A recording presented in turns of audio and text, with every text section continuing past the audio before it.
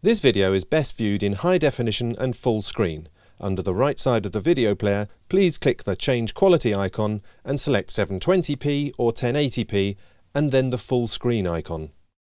In this section we look at Business Account Administration, where you can customize the system to best meet you and your customers' ways of working.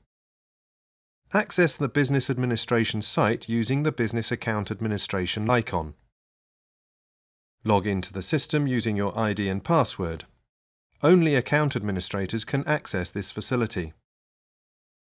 Here you can edit basic account information such as the main contact details for the account and maintain delivery addresses. Don't enter too many as the area where users can select a delivery address is limited. You can also associate customers and other administrators with the account from this page. This will allow customers to order directly against the account. To associate an individual customer with the account, click on Add People and ask your customer for the email address which they used to register for BLDSS, and the account ID which the system gave them when they registered. Enter both and click Find. Once the customer registration record has been found, they can be associated with the account. They can also be identified as an administrator. While you need a small number of administrators for each account, and administrators can administer more than one account, you should not need large numbers. You can edit a customer record at any time. For example, if an administrator moves on and no longer needs to access the account, then their association should be revoked. This ensures that they cannot continue to order against the account. If you have a large number of people to add to the system at once, you can put their details into a simply formatted file for a single upload. Look under the help prompt on this page to get instructions on how to do this. Document supply ordering options allow you to customize the BLDSS experience for customers using the account. Under People Permissions, you can set the account up for mediation or not.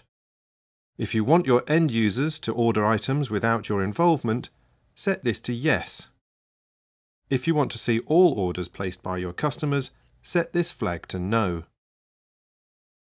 You can also decide whether you want to allow delivery of copies and/or loans direct to your end users by setting the remaining flags in this section. The default ordering and alerting options allow you to set the default criteria for this service, which will display as your customers use it, or which will apply to ART email requests where used. The copy encryption format tells us which format to use to encrypt your secure electronic deliveries.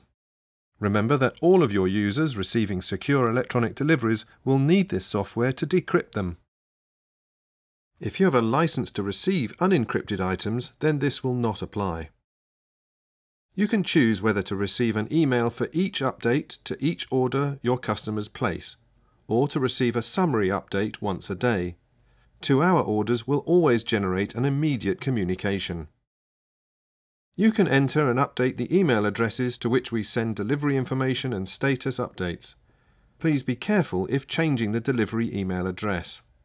You can select which plain English order status alerts or emails you receive from BLDSS.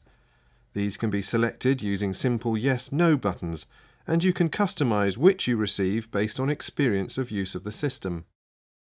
If you have a number of administrators per account, you may wish to consider a joint email address for these emails, so that you can all access them and keep up to date with BLDSS events on your orders.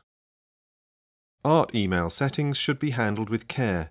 If you do not submit requests via ART email requests, you can ignore this section. You should only change the coded replies in-tray email address if your library system is also changed to pick up the replies from the same address. Please be very careful or you may lose replies. The authorization code identifies your account and sets costs for items ordered via ART email against your account. Do not change this code without speaking to BLDSS customer services, as you may not be able to submit requests if this is out of sync with your library system. The possible match and reject batch buttons indicate whether you want to use one or both functions of the invalid request queue within the main interface of BLDSS.